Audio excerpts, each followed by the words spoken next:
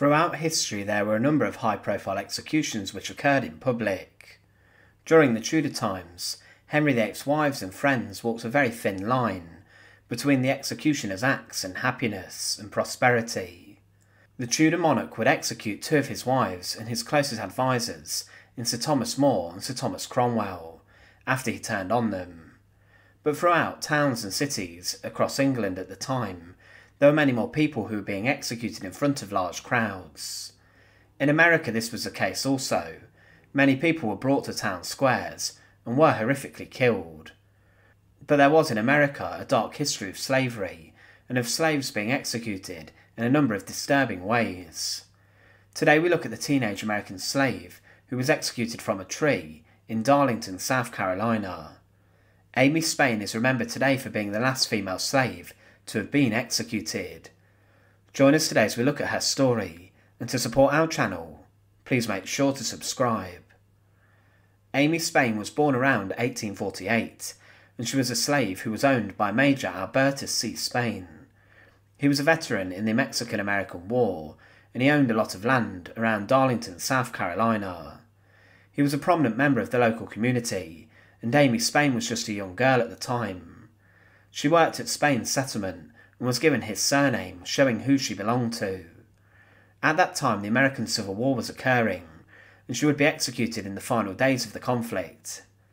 Amy would have worked in the rich cotton-growing districts, and at the time part of the Union Army occupied the town of Darlington where she worked and lived.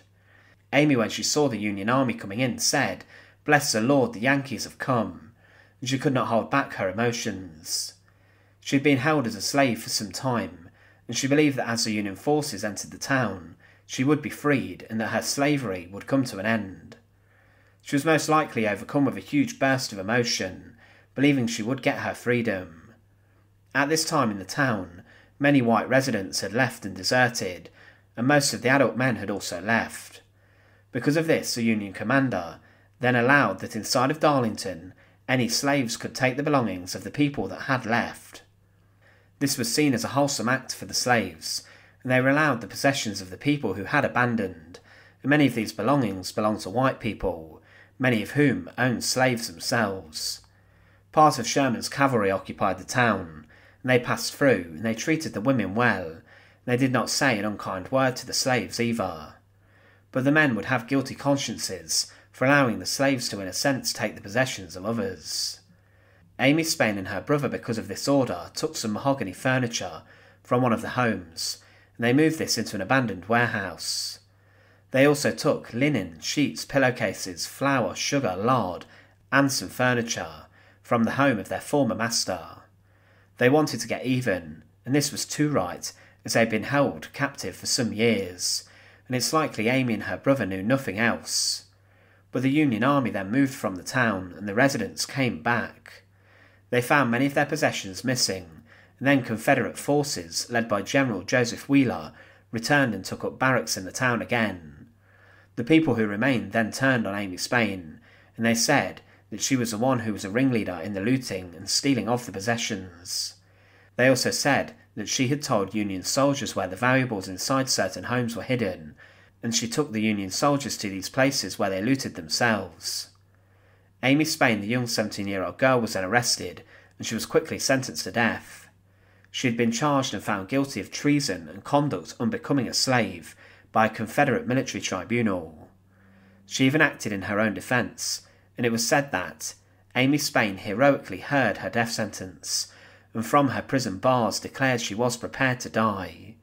She defied her prosecutors, and she amended the scaffold and declared she was going to a place where she would receive a crown of glory.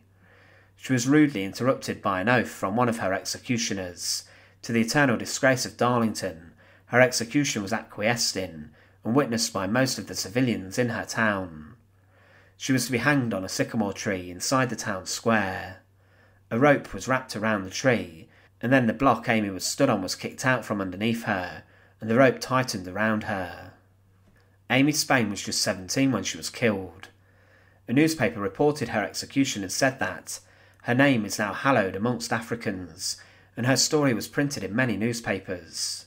In these publications, many of the residents of the town were blamed and were considered racist who persecuted her, and they were angry because of some of the menial possessions they lost.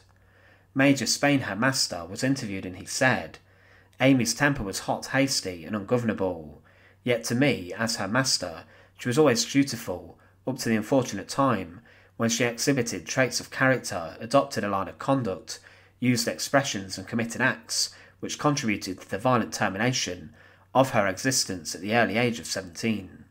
His words were chilling, as the violent termination he referred to was the brutal execution of a young girl who had been given permission to loot from Union soldiers, who treated her well, and who would have freed her from slavery.